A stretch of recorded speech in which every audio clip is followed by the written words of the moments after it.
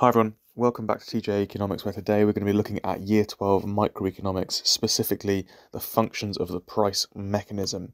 And so the price mechanism, of course, has its three functions that work together to successfully allocate resources, goods and services efficiently. So what are the three components of the price mechanism? Well, the first, we have the signaling function, we have the incentive function, and we have the rationing function. And what the price mechanism does is it uses prices to fulfill each of these functions to allocate resources. So the first of those, the signaling function, what does that do? So the signaling function reflects when there is excess demand or excess supply in the market, and it reflects that with a signal, some sort of way of showing us that there is too much demand or too much supply in the market. The incentive function then, prices perform the incentive function by incentivizing firms to raise or lower their prices in response to excess supply or demand. And then lastly, the rationing function, once prices have changed, prices perform a rationing function by bidding up prices in a shortage, those who are most willing to pay, or vice versa, price will lower when there's excess supply so that more people can buy the product. So let's look at an example of this in action then. So many of you may remember in the lockdowns of 2020, puppies were very popular. The demand for puppies skyrocketed. In fact, as this article from The Economist, you can see May 2020 shows us, the demand for puppies was booming. Especially in the UK, demand for puppies in the lockdowns of 2020 was booming. And so we can look at that in action. So here is our supply and demand curves, our fairly basic market here. So we've got an increase in demand from D1 to D2. At the original price of P1, that would create excess demand. Because there's been that increase in demand, at the original price, there is excess demand. That excess demand is our first function, the signaling function. And what the signaling function means is that because there is excess demand in this example, it means that there's going to be too many customers, i.e. puppy breeders are going to have their phones ringing off the hook, there are going to be loads of emails. The puppy breeders are going to be receiving signals that there is excess demand in the market. And so you could apply this to a bakery. Maybe a bakery, if there is excess demand, is going to have queues out of the shop and their shelves are going to be empty. All of their pastries are being bought. So there is a signal that there is excess demand. The incentive function then works to encourage the producers to raise their prices. And so puppy breeders will put up their prices. In that bakery example, the baker will put up their prices. That incentivizes them to raise their price. That's our second function, the incentive function. And then, of course, because they've put their prices up, that will ration off the good or service to those people who want it the most. The higher price means that some consumers are no longer willing and able to buy that product, and therefore some consumers will leave the market.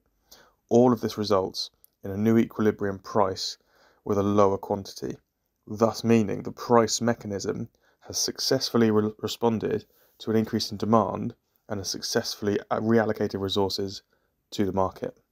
And as you can see, in May of 2020, the price for cockapoo, for example, was 260% higher than it had been before COVID, at nearly £3,000. A cavapoo was just over 200% more, and so on and so forth. You can see the price of puppies went up a lot in 2020, and this is how it worked. That's the market mechanism at work.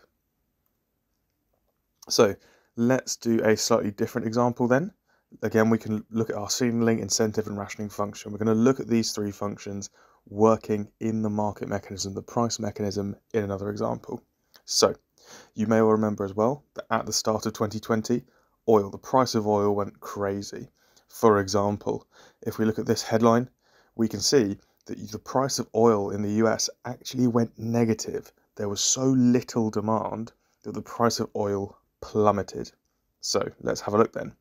We've got our shift inwards of demand. There's been a decrease in demand. That means at the original price level, we have excess supply. There's too much oil. Oil producers have oil tankers that are being filled that no one's buying. They have barrels of oil that no one wants. There's a signal being emitted by that excess supply telling them, you've got too much oil, your price is too high. Again, we can think about our baker. Maybe the baker, if the demand for their baguettes goes down, they're going to have loads of bread, loads of pastries on the shelves that's going unsold. There is excess supply, and that sends them a signal telling them that something needs to change. Therefore, there is an incentive, in this case for oil producers, to lower their prices, and therefore we will move from P1 to P2. and that's our incentive function at work. Lastly then, because the price is lowered, the rationing function works, and consumers are now more willing and able to buy this product. And that means that we're going to end up with a lower price and a lower quantity.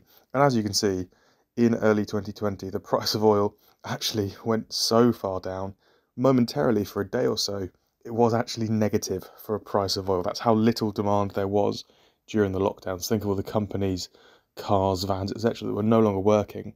We just didn't need oil, and so the price actually went negative. Of course, it's now rebounded, but for a short while, demand was actually so low that the price of oil was negative. So, those are our three functions, the signalling function, the incentive function, and the rationing function. A quick recap then.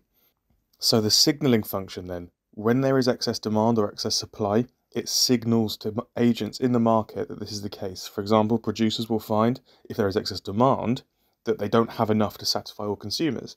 If there's excess supply, they'll find that at the end of the day, not all of their product has been sold. And so that signals to them that they should change their prices. Then, when prices do change, firms are either incentivized to produce more if the price has gone up, or they're incentivized to produce less if the price has gone down. And so, by the price going up or down, it incentivizes producers to produce more or produce less. And then lastly, the rationing function. When prices go up or down, that will ration off the good or service to consumers who are willing to pay for it. So if you have enjoyed today's video, do follow me on Instagram and Twitter. You can see my handles on the screen there. Do like and subscribe to the YouTube channel as well. And feel free to leave a comment with any topics you'd like me to cover in future. And I'll see you guys next time.